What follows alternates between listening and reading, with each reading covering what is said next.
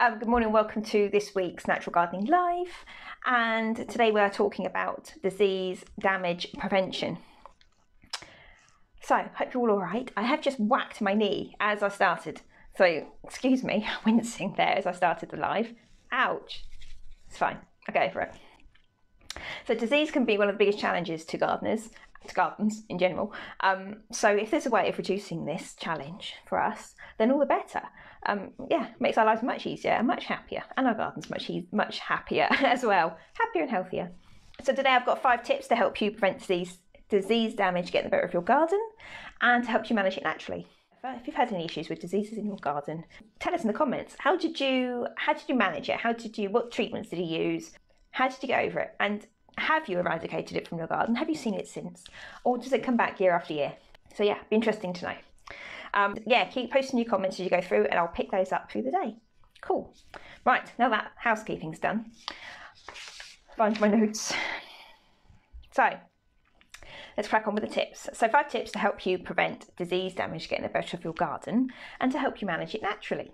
So hopefully these tips will come in handy for you if you are struggling with disease in your garden, or if you haven't really, if it's the first year you've sort of done stuff in your garden, you haven't really noticed anything in the past, but yeah, hopefully these will be able to help you to manage them naturally. So, number 1, keep your tools clean. Keep your tools clean and in good working order. It's all right, I do know what I'm talking about. My teeth are in. So keep your tools clean and in good condition, good working order. Now this can be for many reasons. One of which I've spoken about before, is the bacteria and dirt that can attach itself to your tools. That is a breeding ground for disease. I'm going to say bacteria on its own, fungal disease, anything like that. It's a breeding ground. So every time you use a dirty tool, potentially if you're pruning a plant with a dirty tool, with a dirty pair of secateurs or pruners or loppers, anything like that, even hedge cutters, if they're dirty, they've got the disease on them already, you're going to move them from plant to plant. It's the quickest way and the most common way that disease gets pushed through your garden, and it spreads it like wildfire. Because obviously when we go out to prune, we don't just do I do one plant today, I do another plant tomorrow. We usually do it in one foul swoop. So it's the quickest way that it will actually spread through your garden. So by keeping your tools clean and in good condition, you'll prevent that straight away. You'll clean off any of the the sap or the dirt or anything that sticks to the blades of your secateurs or your trowel, anything like that. And if you clean these off each time, then you're going to be removing the medium that the bacteria can live in, killing off anything that's living on there. Simple. Another thing of keeping your tools in good condition is, say, sharpening your blades. Keeping a blade sharp, if I put this to cutting with a blunt knife, that's a good example. Cutting with a blunt knife. We know that when we try and cut things in the kitchen, like preparing food with a blunt knife, it's next to impossible. It's rubbish. And if you're cutting with a pair of scissors that's blunt, cutting paper, it doesn't make a very clean cut. If you try and cut a plant with a blunt pair of secateurs, you're more likely to squash the stem and not, it won't be a very clean and, clean cut, really, clean, smooth cut. A clean cut is will heal faster, will not leave the plant vulnerable to disease and infection. Whereas a damaged cut, if you crush the stem, you're going to attract in the pests that will eat the sap, will live off the sap from the plant, encouraging in disease and infection straight away. The natural air particles will come, and anything bacterial or fungal that's in the air will attach to it. It won't heal so fast, if at all, if it's infected. So, and that's all from just using a blunt secateur. So, but if you're using clean and sharp tools, this will not happen. So that's a really good way of preventing disease damage in your garden, and damage full stop in your garden. Keep your tools in clean and good working order. It's also comfortable as well. If you've got a good clean secateurs to use, they're smoother, they work nicer. As I say, the blade's sharp, it's just all nicer all round. So keep them clean and keep the blades sharp. Number 2, now pruning and vigilance, I've named it, but it's mainly vigilance really, and pruning as a sidebar. When you're looking around your garden, maybe in like a spring morning, when you're a cup of tea, Mitch around your garden and looking at all the new growth, new flowers and all sorts, you can see when something's out of place. Now you can do this in the winter as well, because there's a lot less leaves about to kind of hide anything, to camouflage, and you can notice any issues much clearer. You should have been cutting back anyway, so there'll be less material there to get got by any fungal or fungal issues. But in the spring and summer, when you're looking through and you're being vigilant in your garden, sounds like Crime Stoppers, no, be vigilant in your neighbourhood. No, when you're looking around your garden, you're noticing any issues that come up. You want to catch the diseases early. So by looking at your garden every day, you are more likely to see when something's out of place. So when you see the first sign of black spot on your roses, or the first little hairs of grey mould that's appearing on like your busy lizzies, or anything like that, or pansies, you notice these things sooner because you look at your garden every day. Now, for some people, this might not be too practical, but if you try and get out, 5 minutes, just have a quick scout round the garden. It helps you get to know it all and see it all. So this will really help you get on top of the diseases or fungal issues, or any issues in general, really. Weeding as well, it's really good for that. But it'll help you get on top of that much quicker. As I say, the sooner you see the problems and you can remove them from the plants, I'll get into the pruning bit in a second. So the sooner you can get the problem sorted, the less chance it's got of getting hold of the entire plant. If you nip it off when it's just a leaf or a little section of stem, you can prune it out quite quickly, not causing too much trouble. Now, if you need to prune the whole plant, so if it's more than just a leaf and you need to prune it out completely, then you need to prune it to the nearest clean bit of material. So not just like a few centimetres from where the mould stops. You need to the nearest bud cleanly, and then that will prevent the disease from spreading. That should nip it in the bud quite nicely. But yeah, the more vigilant you are with it, the quicker you're going to catch this, the easier it will be to prune it out, saving the entire plant. Now, I've had issues in the past that I've had to remove the entire plant from the garden, hoping naively that the plant will recover, but they don't. Unfortunately, you've really got to be blunt with it sometimes. That's bad, blunt. But you've really got to be like realistic. If this plant's got more disease in it than you can prune out, by removing it from the garden, you're going to stop the spread of the disease, and it's really going to make so much of a difference. If you leave it there because you're sentimental about it, then the chances are you're going to cause more damage to your garden than you are to save the plant. You can try and, I have done this in the past, I've potted the plant up particularly on its own in a pot and put it in the greenhouse, and I've pruned it to like the nth degree to try and save it. They sometimes survive for a few more months, but generally speaking, it's a struggle for them. And I haven't saved a plant when it got that bad. I haven't managed to keep one going. So yeah, it's just something you've got to live with, I think. Unfortunately, it happens. Number 3, drainage and watering routines. Now, we all know damp leads to mould.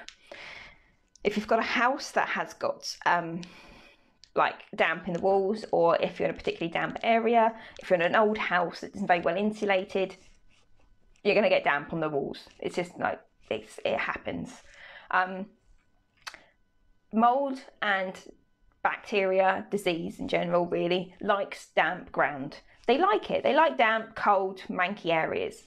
If you make sure that your soil is free draining, is good condition, and it doesn't waterlog easily. If you've got clay soil, you're in a bit of a sticky wicket on that one. But the more you condition it, the more you loosen it up, the better it will be. But also making sure that your containers have got good drainage. And I think I mentioned this on a live a few weeks ago. Make sure your containers have got good drainage. Put them up on feet if needs be, so the water can drain through. If they haven't got drainage holes, when you come to replant them, either make drainage holes in them, or the good tip that I had was plant the plant in a pot, flower pot, like a non-plastic flower pot, and then put it inside the container. If you still want to use the container as the outer, put the plant pot in the container so you can see it, so it hides it. And then you've got the flower pot with the drainage, and then you can just lift the plant out, tip the water out of the nice pot, put the flower pot back in, and you're fine. You haven't got to worry about the soil getting waterlogged because there's good drainage. So make sure that your ground has got good drainage, and to prevent any dampness, if you like, encouraging bacteria and fungal diseases to take hold. Also, watering routine. If you water in the mornings, particularly in the summertime, this is particularly good, but if you water in the mornings, the soil can take up, the plants can take up the moisture quicker, and it drains away nicely. But if you water in the evenings, it's got all night to sort of sit there. If you water midday, it's bad anyway, because you can burn the leaves, especially in the summer. You can burn the leaves, the sunshine burns the leaves, it evaporates faster than the plants can take it up, so it's going to be no use to anybody. But yeah, managing your watering routine and watering at the right time of day, that really does help as well. We are number 4. So, this is a kind of a did you know? Did you know you can buy disease-resistant plants? I know, it's amazing, isn't it? No, these have been around for a long time, and they really do make a difference if you've got particular issues in your garden. So you can buy the plants from garden centres, nurseries. You can buy them online if you haven't got one near you. You can buy the seeds as well, so you can grow the seeds, which is much more cost effective if you've got the facilities to grow seeds, grow from seed. But if you have particular issues, especially in vegetable patches, if you've got a particular issue with a persistent fungal issue such as blight, which we actually had a problem with this year for the first time ever, which I was very annoyed about, so that's life, I suppose.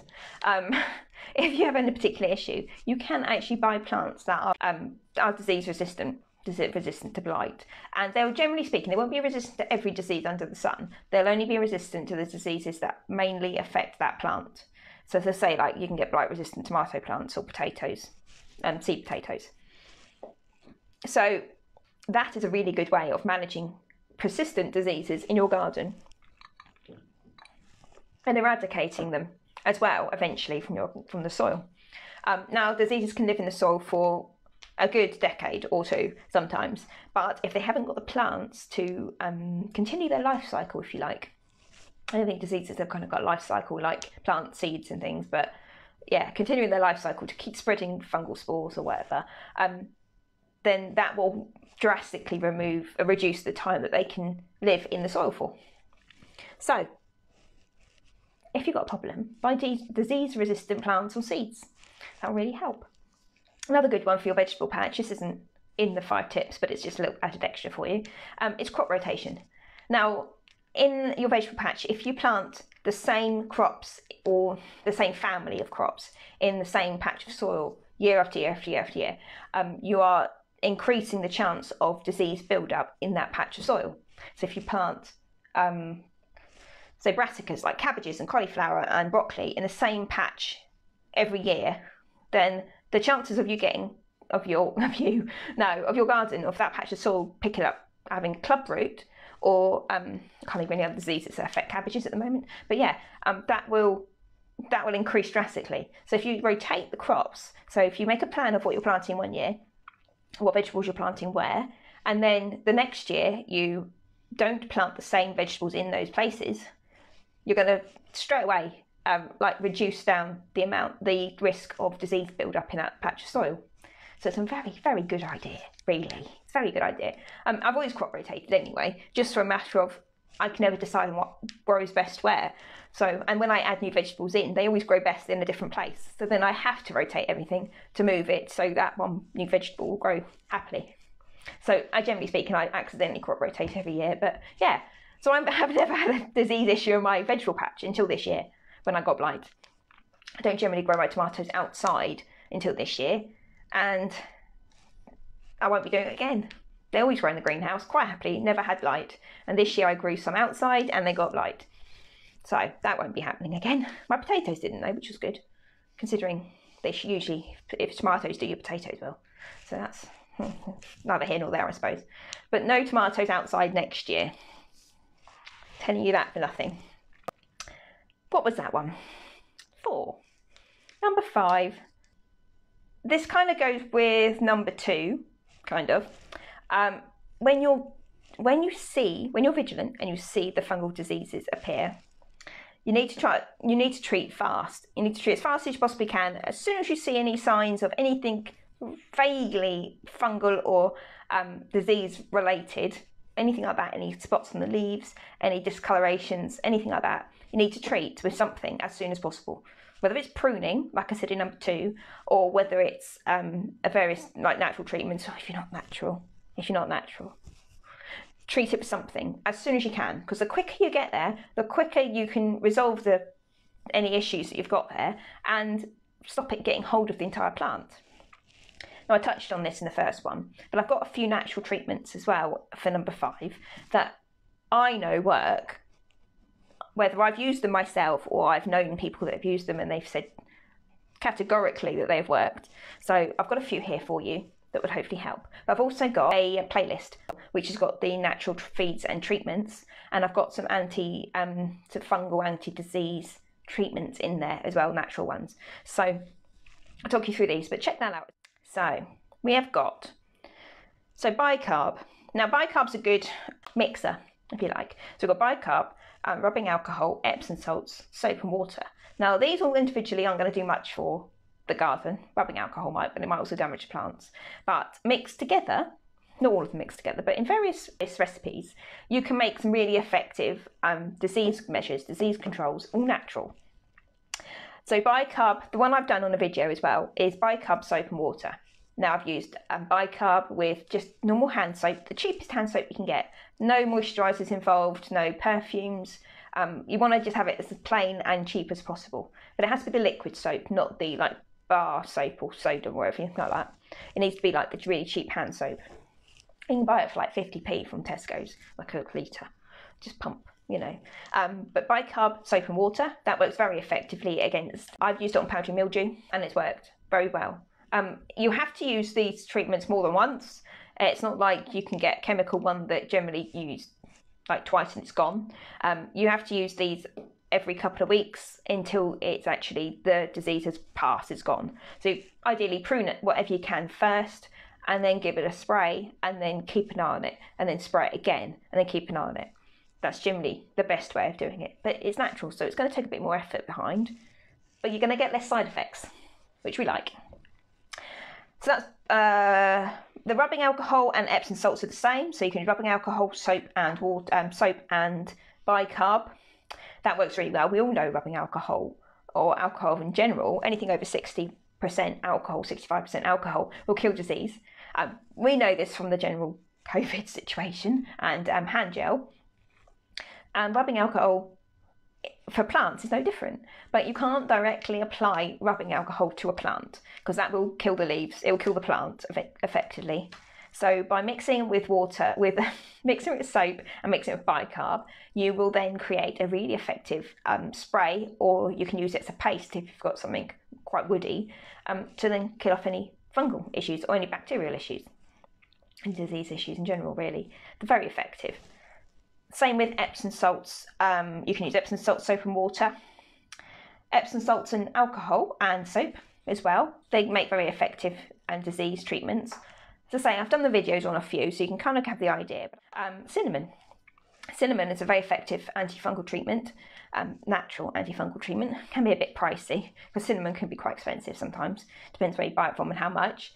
And if you, for indoor container plants, you can use this as an outdoor container plants, but it lasts longer inside because it's cinnamon and it washes away with the water, with like rain or air or anything like that. So have a thick layer of cinnamon over the soil, and then over time that will kill off quite quickly actually, kill off any fungal spores that are in the soil. Now, because it washes away, because it dissolves into the soil, you do have to retreat.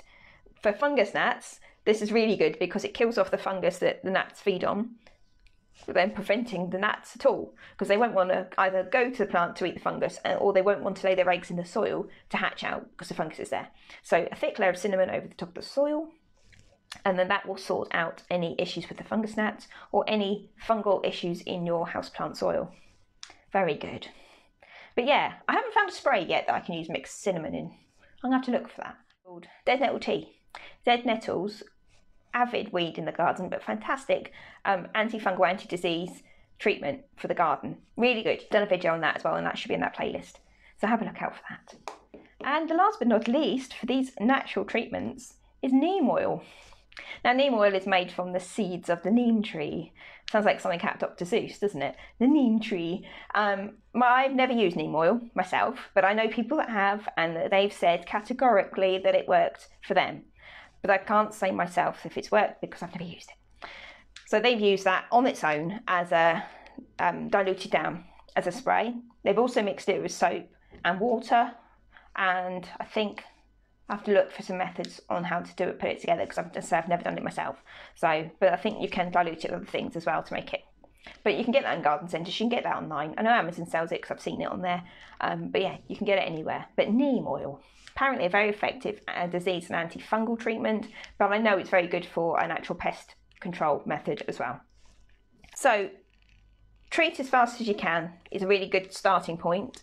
As soon as you see an issue, get to it, whether you're pruning it out, spraying it with something, or removing the whole plant. If you're that worried about where it is in relation to other plants, remove the whole plant.